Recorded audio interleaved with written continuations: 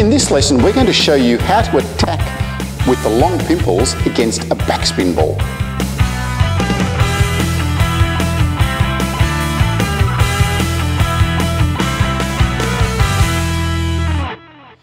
It is a little bit harder to make an attacking stroke with the long pimples because you can't generate your own topspin because there's not enough friction on the pimple.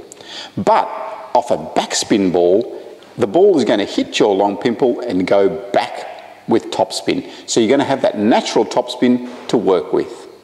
Because the long pimple doesn't grip the ball, we don't need to open the face of the racket too much. It's almost like doing a flat counter hit against the backspin ball. So the backspin's coming in and we can just go straight through and up like we would in a normal counter hit. Think about hitting that ball right at the top of the bounce because that will give you the best angle straight down onto the table when you're hitting it faster.